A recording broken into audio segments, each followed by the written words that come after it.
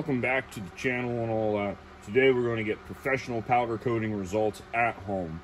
It's a beautiful cold Sunday morning in Northeast Pennsylvania and the perfect time to be in the garage playing with hot ovens and all that.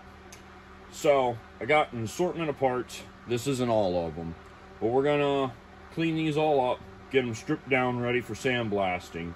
There's a lot of spots, especially like in this one here, where we might enter the Faraday cage problem.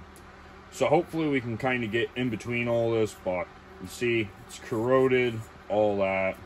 So it definitely needs cleaned up before we can even think about any of that.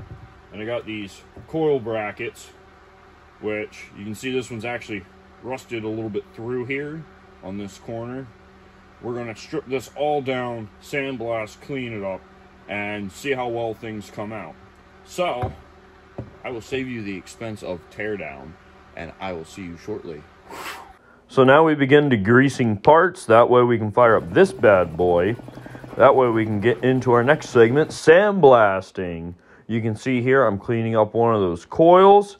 I'm making sure to get into every crevice and all the edges and all them nooks and crannies. The great thing is, this melted that rust away, no problem. So there's no worries on that being an issue.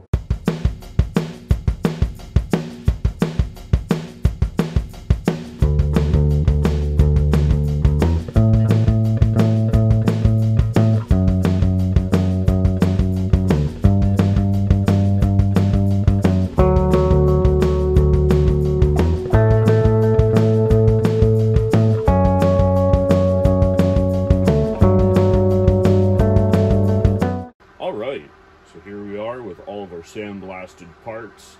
You can see there's two extras that showed up. They do need the seals removed still. I left those in for sandblasting to protect those surfaces.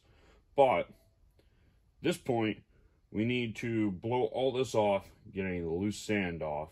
And then we're going to wipe it down with mineral spirits to help degrease the surface and get anything off of there.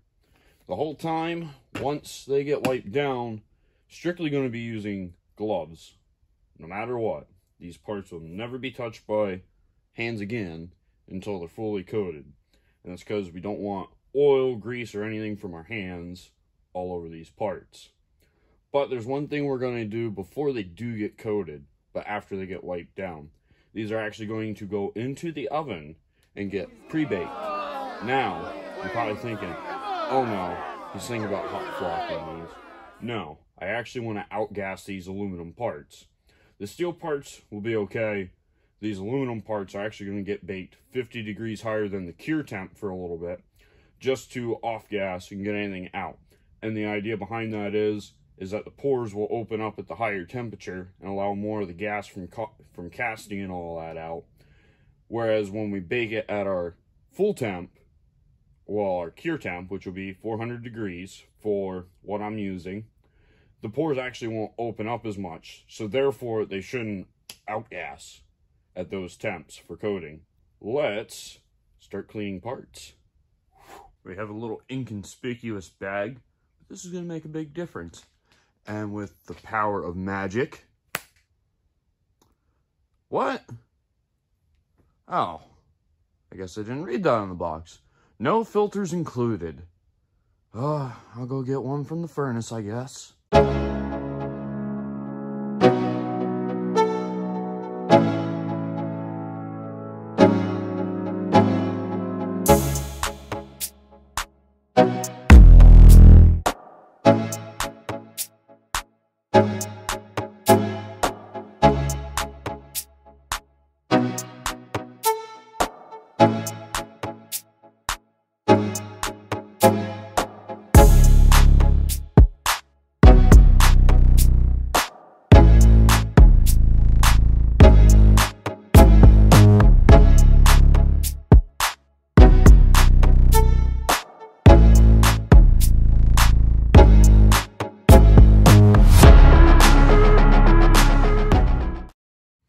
So here we are. We got that part in the oven. It is baking. Right now, even though the oven says 400, which for the powder I'm using, prismatic high gloss black, is 400 degrees at 10 minutes, but that is when the part reaches 400 degrees.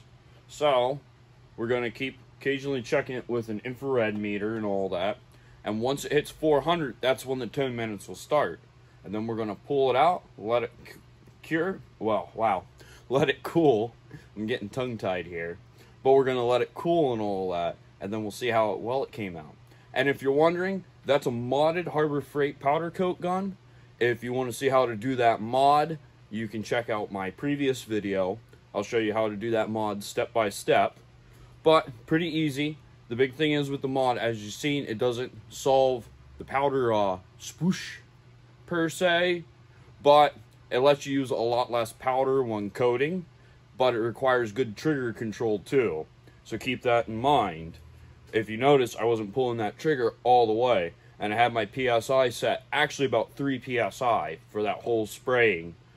And I did make one mistake with my pop-up spray booth, which maybe something you guys can avoid if you get one of those. It's a Wagner. But I had the box fan set all the way on high. I should have had it on 1 because it was kind of fighting for the electro charge for the part on the powder, because the fan just wanted to pull that by. I didn't think that was going to be an issue with it on high. So when I do all these other guys here, we're going to turn that down on 1 for that Lasco box fan. So until then, I will catch you. Alright, so here we are back at the bench with our powder coated bracket, which really just want to kind of show how nice that came out.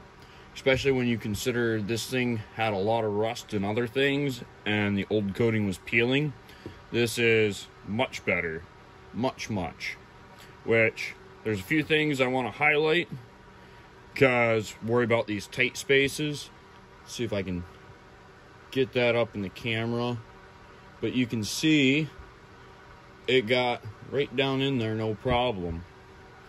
So, didn't have to worry about the Harbor Freight unit letting down. I'm getting in behind and in those hard to reach places. This is fully coated all the way around, which is perfect. So, I'm going to move on. You guys, though, are going to have to wait to see the other ones. And that's because I have a lot of color choices in mind, per se. And I have a few other things I want to do. But I want to give you an overview of how to get professional powder coating at home. Pretty simple, easy, and if you're wondering about the powder usage, I had a pound of powder when I started this one, and all said and done, I barely used any. The container is still pretty darn full. So I can get all my parts and then some with just this, which is great because I got a lot of suspension parts too that are going to get powder coated. But thank you for watching. If you like this, please like the video. And remember, if you want to see more like this, subscribe.